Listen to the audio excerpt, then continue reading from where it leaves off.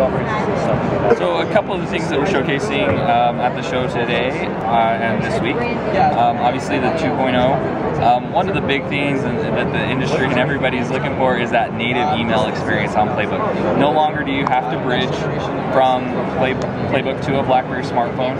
We have that native email experience ready to go right out as soon as that upgrade is available. So, you know, you get a very laptop, home type of internet or email experience right here while you're mobile. You can see here we got the preview, obviously. We can then, engage this area as well.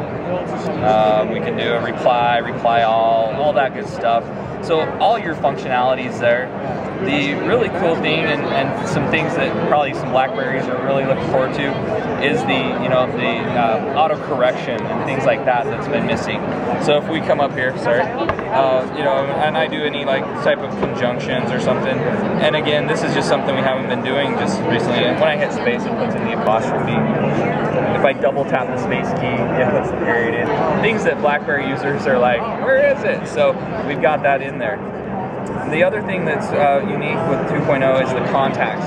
So again, native contacts syncs up with the email and your Outlook type of contact list here, but it goes beyond that. So it also goes into your contacts from social networks. So if you've got a Twitter contact, it's going to come in here too. Now you can easily isolate which one you want. If you want to see all contacts or just your regular contacts, but it jumps them all in here. And if I want to get the latest feed from Greg, I just hit my feed button here and it shows me what's going on. Now if I had Facebook and LinkedIn contact or information on Greg, that would all be populated here as well. So it's just a consolidated social contacts experience. It takes it to the next step is calendar. So with the calendar, we've taken and integrated into the contacts, or the contacts into the calendar. Whichever way you want to look at it, it's there. Because when I have a meeting, I'm going to see all my contacts that I've invited to that meeting. And again, I can just quickly, if I need to get more information on this person, I can quickly and easily highlight that contact, and I've got all their information, including LinkedIn, because they're one of my LinkedIn contacts. So, those are three of the real key components of the 2.0, but there's also some, just basic functionality and layout. So we've got kind of this home screen of icons. So if you think about it on a BlackBerry, it's kind of that top row of your BlackBerry, if you will. We've got that going right here, and it's fully customizable. It's nothing that's set in stone. I can drop and drag in and out of that. I can also create multiple panes of icons, so I can categorize my icons on different panes within the BlackBerry PlayBook. So it makes it a little easier to customize and do what I want to do as far as a management and icon management standpoint. Let's see, what else can I show you? Another real cool update that we've done is the video chat. I've talked about some of the contacts integration, going from contacts, calendars, my email, all of that's kind of intertwined, and that's something that BlackBerry knows and has been known for. Did that not run?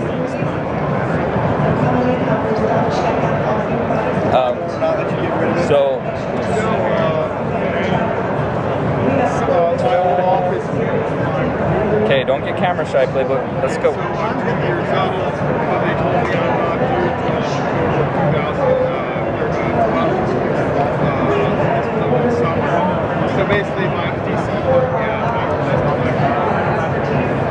Try one more time.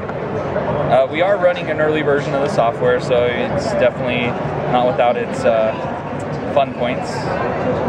That looks promising. There we go.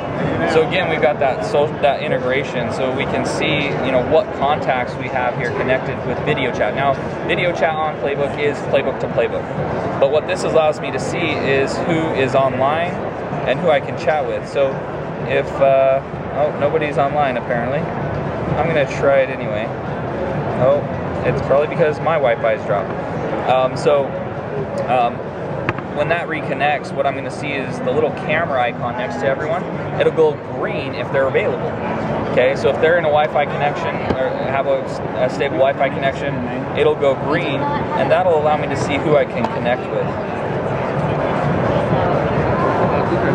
again, we're just getting a lot of congestion. I don't know why today's the worst day, but anyway, that new improved contact and video chat management as well with 2.0. Over here, over on the far wall there, you can see the Android app player being utilized. That's something we're not necessarily showcasing right here. So, I mean, if you want to take a look at that, what we're doing is just we're showcasing how an Android app that's been ported over and placed in App World is rendering and interfacing. So, I mean, it's a very cool experience with the Android app player. Just to clarify that, the Android app player isn't necessarily it's not an application. It's not something you click and open and now you've got your Android apps. It's all it's a unified application experience out of App World. An Android app developer can easily port their application over for placement.